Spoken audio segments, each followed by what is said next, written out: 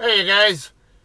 All right, we're sitting in Tolleson, Arizona right now at the JBS facility. I told you about when I was in picking up the load on that video that I'm in a recap situation. I want to kind of go over a little bit more detail on the recap versus 34 hour reset thing that I talked about a couple of videos ago in my Danville, Arkansas pickup at Wayne Farms.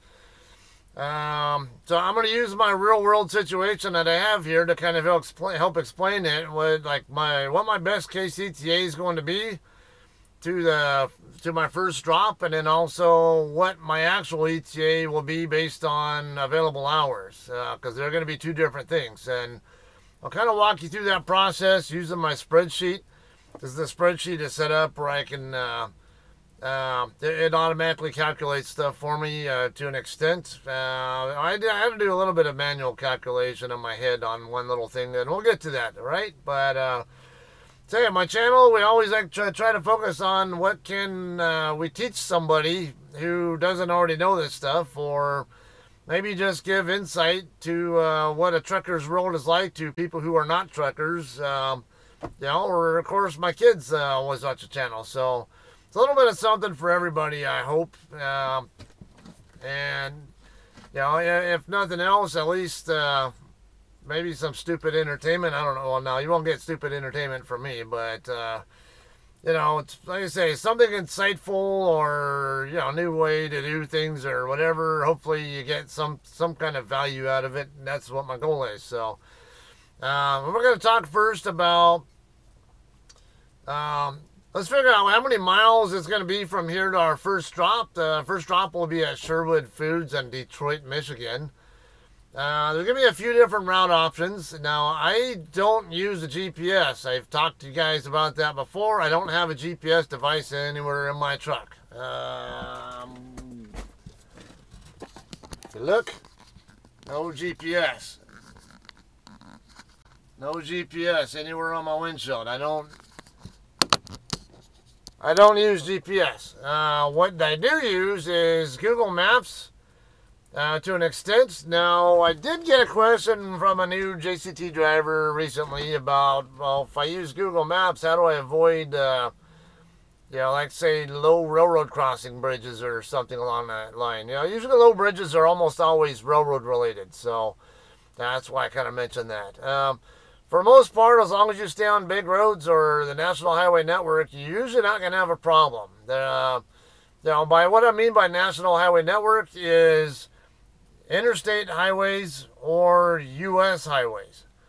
Now, I do notice that it's pretty common for people to confuse U.S. highways with state highways. They are completely different. They have different construction standards in general. And U.S. highways are federally funded. State highways are state funded. They could be built in similar ways or same way, depending on where you're at. It just really depends on where you are. Like California, we have a number of state highways that are actually built like freeways. Highway 99, Highway 60, Highway 91, Highway 57. Those are all state highways, but you go drive on them. You might as well call them an interstate highway, because that's effectively what they are, is a limited access freeway.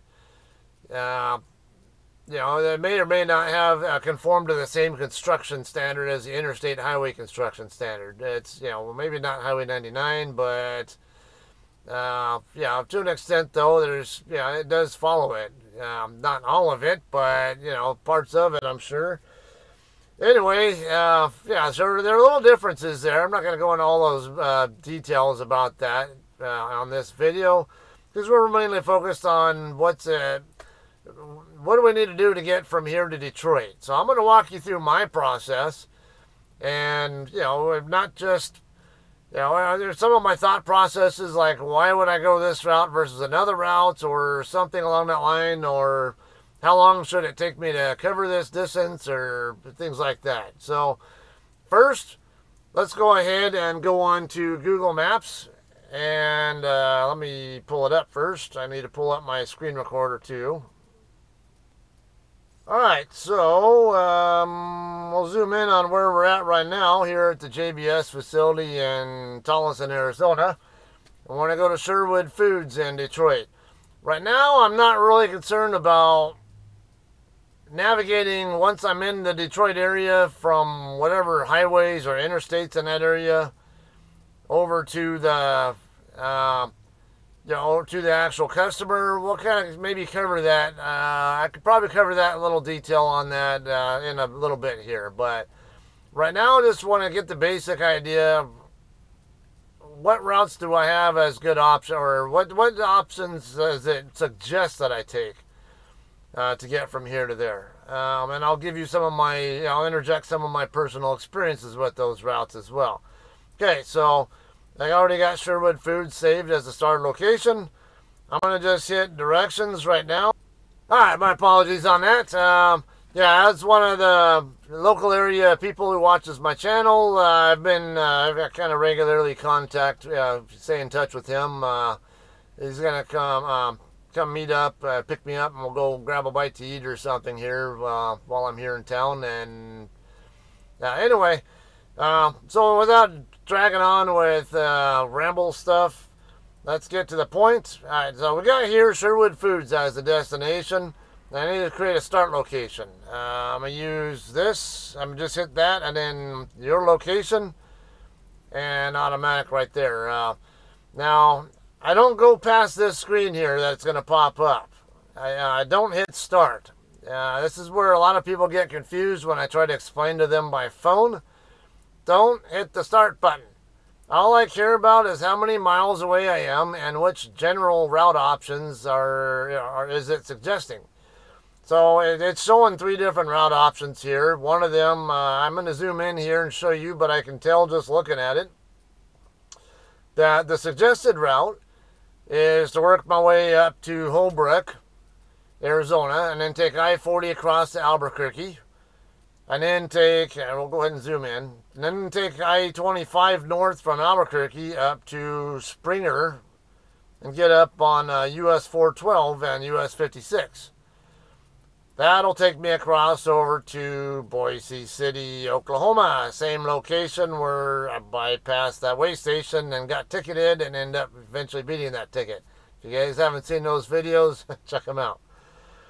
Alright, so that ends up in the Dodge City, Kansas area. There's Dodge City there. And you then end up taking US 50 across over to Newton, Iowa, and continue into Emporia, and then pick up I-35 in Emporia. And from I-35 says take US 36 across from Cameron over through Chillicothe and Macon and all that. I have sometimes gone through that area. Those are all good truck routes. I've been on all of them. I know them from experience. But there's a caveat here I'm going to talk about on this in a minute. All right, so US 36 to I-72, and then in Springfield, get on I-55 northbound, take it up to Joliet, but we call it Joliet. Mish, where you at? Yeah, I'm taking a page out of your book there. Joliet. Then get on I-80 eastbound from there.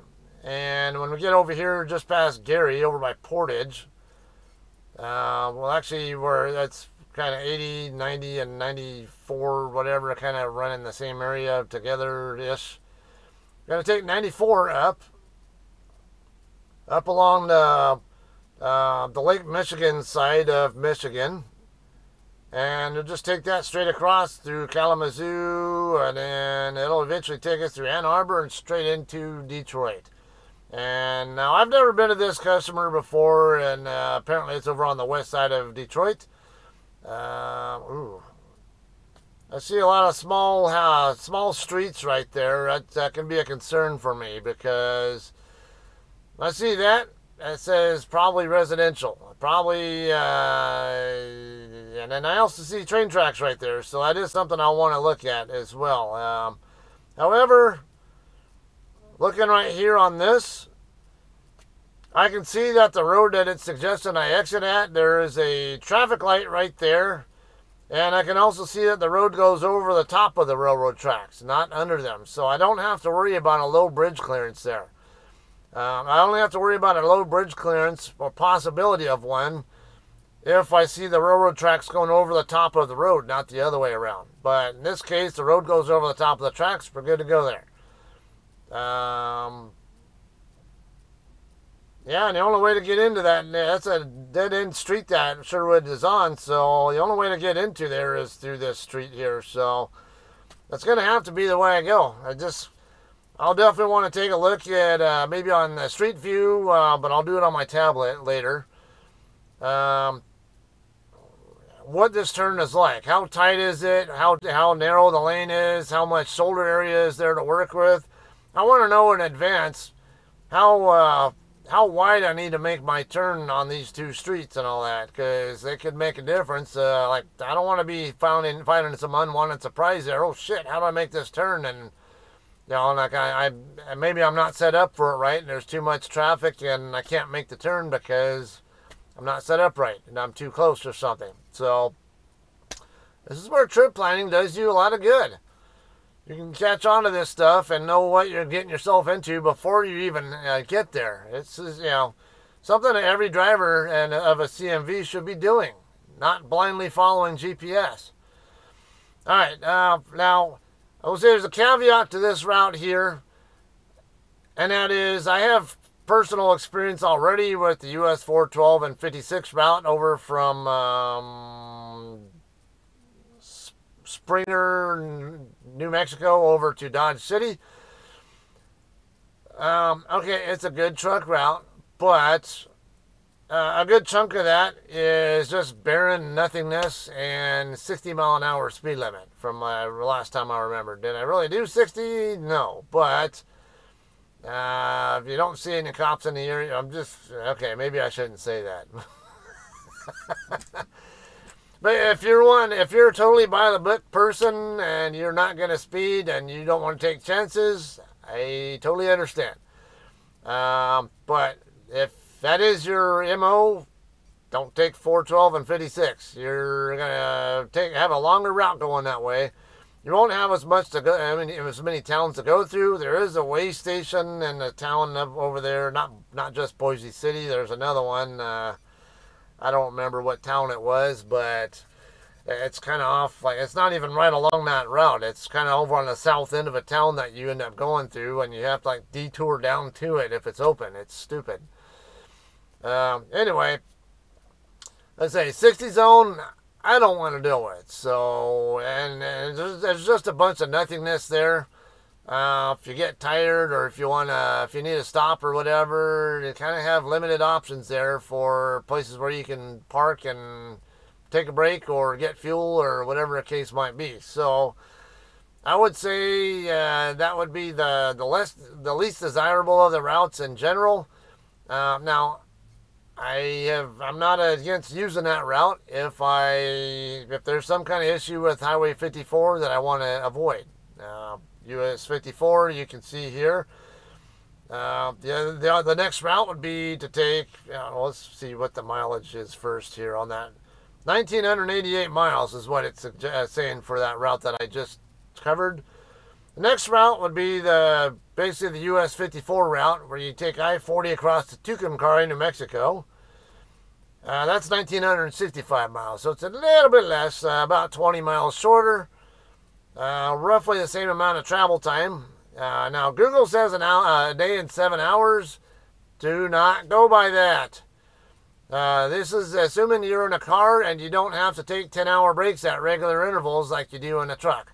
I don't give a fucking rat's ass how many miles or how many hours and days, whatever Google tries to tell me it's going to take. I do my own planning, and you'll see it on the spreadsheet in a little bit here.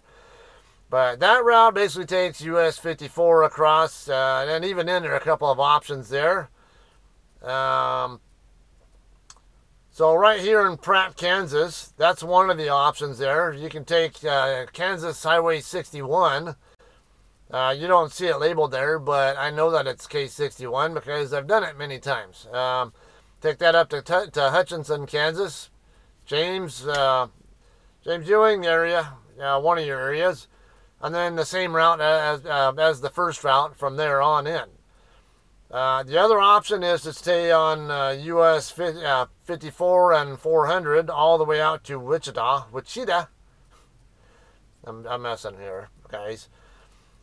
Basically end up on I-35 and then join up with the other route in Emporia. So that's one of the other options there.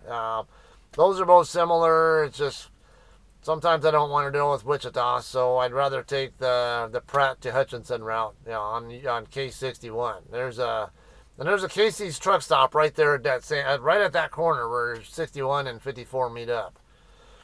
All right, last would be a little bit longer route. This is 2,005 miles, so it's about 40 miles longer than the US 54 route. However, you stay on interstates the entire time. I think for the most part. This would be I-40 over to Oklahoma City. And then I-44 up through from Oklahoma City up into Joplin. Now, those are toll roads from Oklahoma City to Joplin. So if you're trying to avoid tolls for whatever your reason is, don't go that way. That's the pro and con about I-44. It's a longer route, and it's also a toll road. However, our terminals along that route, so that is definitely one I might consider doing. And then I-44 up to St. Louis, and then take I-55. It's everything else once I get to Springfield is all the same, regardless. So that's one of the options. Could even take 70 out of St. Louis over to 57. Take 57 up to I-80, just south of Chicago. South Holland-ish kind of area. I don't know where it actually picks up. I forget. Somewhere it's near South Holland. You guys who are from Chicago or there a lot more often might remember better than I do. All right, so that said, I'm going to go ahead and at least tentatively plan on that route there, the US 54 route, Tucumcari to Pratt to Hutchinson to Newton, Iowa to Emporia, Kansas. All right, so we know that, but now something else you want to consider. Weather. So I mentioned on the pickup video with this JBS load that I'm expecting colder than normal weather and possibly even snow on the way over there. So now I might want to, that'll definitely make me consider, weigh my options on whether I want to take one route or another. Like one route might look like the most ideal route to take, but if I see that it's expecting snow and another route that I could take is not expecting snow, take a wild guess which one of those two I'm going to pick. I'm going to take the one that's not expecting snow. I don't have a problem with driving in snow, but I have to drive slower in it. Also, my big concern with snow is there's always an accident that ends up shutting down the freeway. I don't want to be around other people if they're the ones having the accident, and I also don't want to get caught up, stuck in delays of hours or whatever, because the roadway is blocked by these same knuckleheads who have accidents. So I don't want anything to do with that. So we need to do some weather planning here. I'm going to go on to my Weather Channel app. Now, what I'm going to show you here, it's free on the mobile app, at least for now. But if you go on the website, the weatherchannel.com or weather.com, whatever you call it, website, and use the same radar layer, it's a premium feature, so you'll have to pay for this. I'm assuming I'll probably eventually have to pay for it, but whatever. Okay, right here I got the radar. I don't really care where it's zoomed into or what time or anything. I'm going to hit this all layers button. I'm going to scroll down to future 48 snowfall. And I'm going to come over to the map, and then I'm going to use this time slider thing and move it all the way to the far right end. That'll get me 48 hours into the future, Tuesday morning at 10 a.m. That's Pacific Pacific Daylight Time or Mountain Standard Time. I'm in Arizona. Remember, Arizona does not observe daylight savings time. So technically, they're Mountain Standard Time 365 days a year. All right, so I'm going to zoom out. And we do see that there is some snow forecasted. It looks like a little bit up here, and mainly in the mountains over there, just to the north and west of I-25 over by Santa Fe. And remember, I think it was right here. Is that my U.S. highway there? I don't know. That highway that we were talking about on the trip planning, I don't know where oh, Springer, no. So, doesn't look like that's going to be affected, but there will be snow in the general neighborhood there. Not going to be much. This will be the concern up here. So far, getting up at least into Illinois, doesn't look like it matters which way I go as far as the weather is concerned. Yeah, I'm not going to get snowed on no matter which of those routes I decide to take. So it's just a matter of getting from Illinois, we'll just say Springfield, Illinois to Detroit. That's where we're concerned with. Am I going to get snowed on, and then how much are they expecting, and where should I expect to see it? It's dynamic, so between now and when I do get over there, things could change. But I'm going to zoom in. Alright, Springfield to Detroit. Mainly going to be coming up here toward Joliet, and then across over here on the south end of Lake Michigan, and work our way up across I-94. Does not look like I'm going to see any snow at all until I'm almost into Ann Arbor, and that's even if I'm even there by then. I don't know, but I have to look 3 days out as well, because I don't deliver in Detroit until the 20th. It could be early.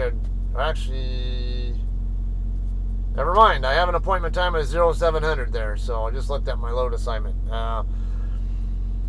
So, I mean, like I say, there is a possibility I will see more snow when I'm up, and by the time I do actually get up in that area, but tentatively for now, I don't expect to see any weather concerns as far as the white stuff is concerned until I'm already right there near Ann Arbor, and it's not going to be much.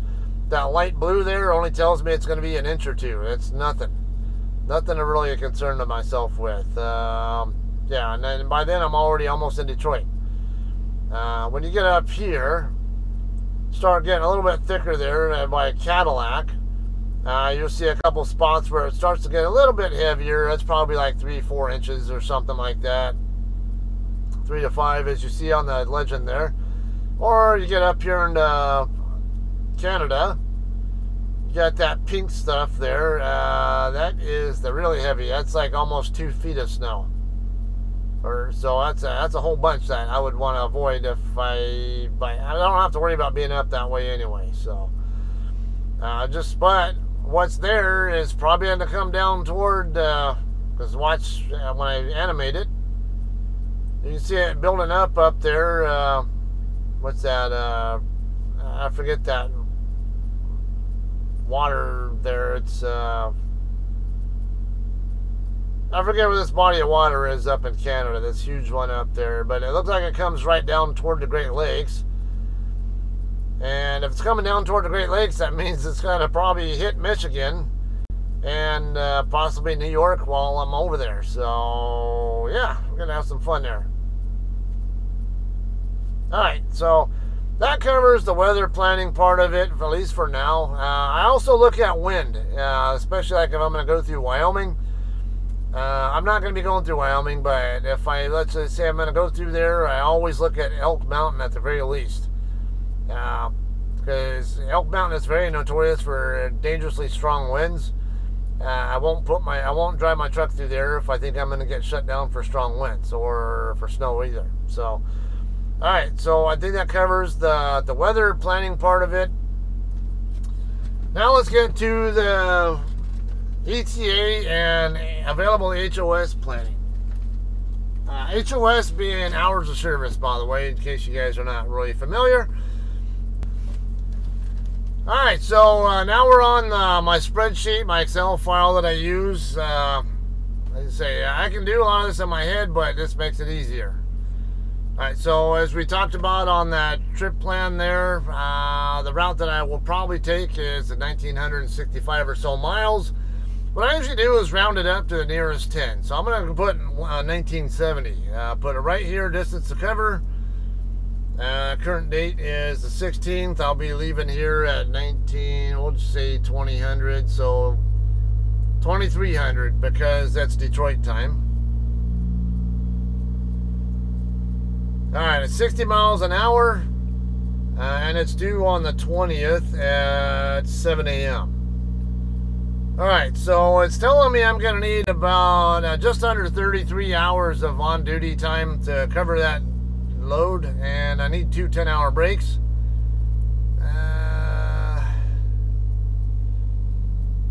I might need to plan an extra 10-hour break in there though, because 1970, that's over 650 mile shifts, which I can do, but running up from Mesa to Holbrook, because I'm right now with all the things going on with I-17, I'm trying to stay away from there. AZDOT even recommended trying to avoid I-17 if you don't really need to be on it for, you know, like lane closures and stuff, all that construction crap. But so I'm going to end up getting slowed down going up to Holbrook. And the 1970 actually does consider the fact that I'm going through that Mesa to Holbrook route and not I-17. The other thing is US 54. You can't do. It's hard to do 660 mile shift going through there. If maybe in the middle of the night when there's not much stupid traffic, but even then when there's nobody around.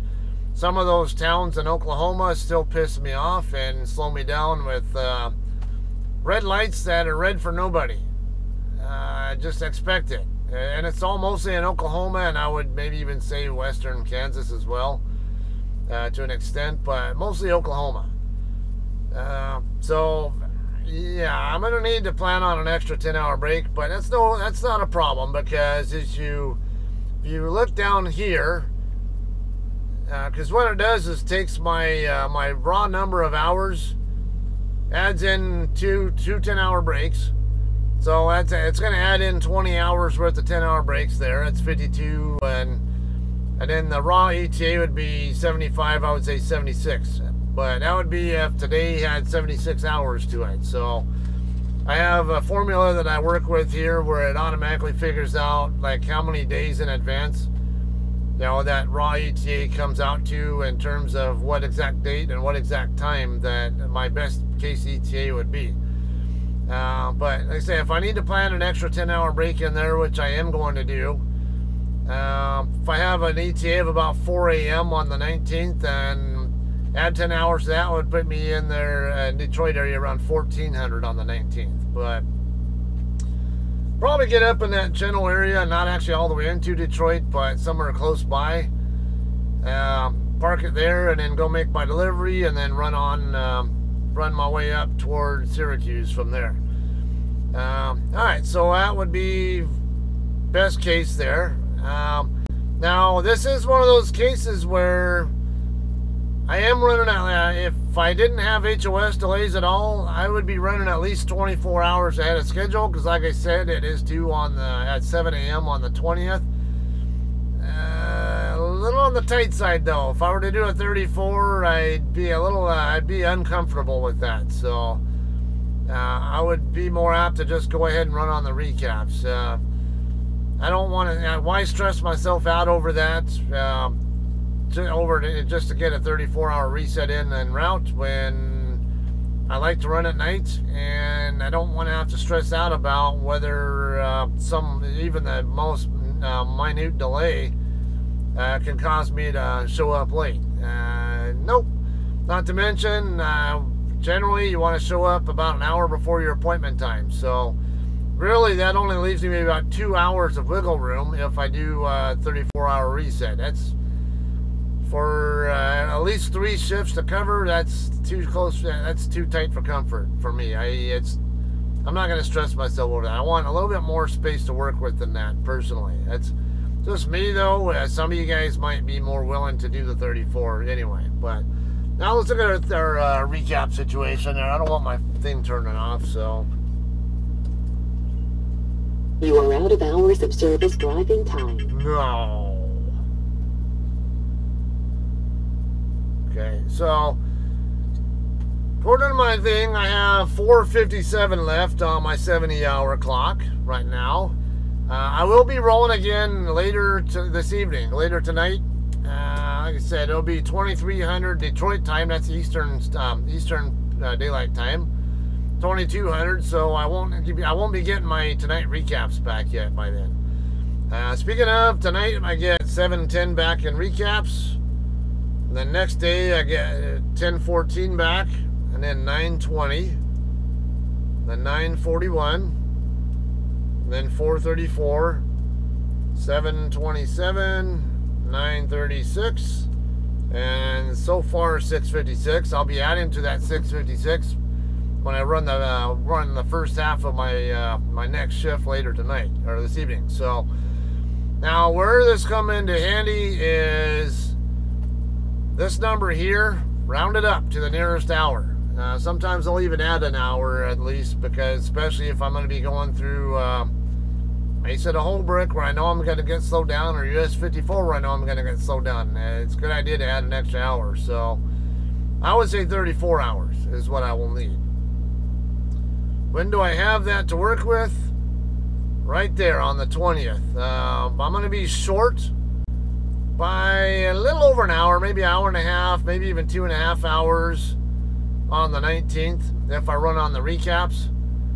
So I'll have to plan on needing up to about 3 hours of my 10:20 recaps to get to Detroit if I run on the recaps all the way there, which is my plan. So given that they are 1 hour ahead of when I get my recaps, and I need maybe three of those recap hours, somewhere in that ballpark, then I would expect my ETA to Detroit to be about 4 a.m. on the delivery date based on that information. So again, I could do a 34, but I'm not going to. I don't want to stress myself out over that. And like I said, I like to run at night when the roads are more quiet. So that'll be my plan here. But like I said, we all have our own preferences. As I mentioned in that Wayne Farms pickup video, a 34-hour reset is ultimately just a 10-hour break with an entire day added on to the back end of it. So that is your big clue there. If you need to cover a load, pick up a load, whatever, you have time en route with that thing to do a 34. Yeah, so you can have a fresher clock to get better reload options with afterward. But yeah, in my case, I'm not going to worry about it. I'm still getting plenty of miles. Could I possibly set myself up for even more miles doing a 34? Sure. But I don't need to stress out over it, okay? It's just me personally. And we all have our own needs. Alright, so going on about that other question about how do you avoid railroad crossings, actually low bridges. One way is to look up on the whatever that state is on their DOT, or you just Google even for it. Let's just say Michigan low clearances, low bridges or something, and there'll actually be like a DOT website more likely that will tell you the complete list of low clearance bridges in the entire state, and you just find where it applies. Or if you get a motor vehicle carrier atlas, that will also show you where low clearance bridges are. I'm not going to get mine out. It's an old one anyway, but you can always use that as an option. Or like I just showed you on my screen record thing there. If I see railroad tracks going over the top of a road that I'm going to be on, then I know I need to be concerned about it. But even then, if I see railroad tracks going over the top, it might be an at-grade crossing. That means where you have a crossing gate or something where you have to actually wait for the train to go past before you can continue. Or it could be where you go underneath the railroad tracks on a bridge, and then that's where, like, okay, what's this bridge clearance? If I do see that, and it does appear to be grade separated, then I'll go on my tablet, put my little my Street View man right there in front of the bridge, and then look for what the clearance is. And if I see it's adequate, all right, we're good to go. I'll also look for like truck restriction signs sometimes on Street View as well. Looks like he's on his way out of here. All right, anyway, well, that's it for that. It's far to be plenty to cover. I know that screen record on my phone with thing was already over 23 minutes, so I can't imagine it's plenty long. So I'm gonna call this one a day, and hope you guys all got some great tips or info out of this. And all right, we'll see you guys in Detroit. All right, y'all have a great day. See ya.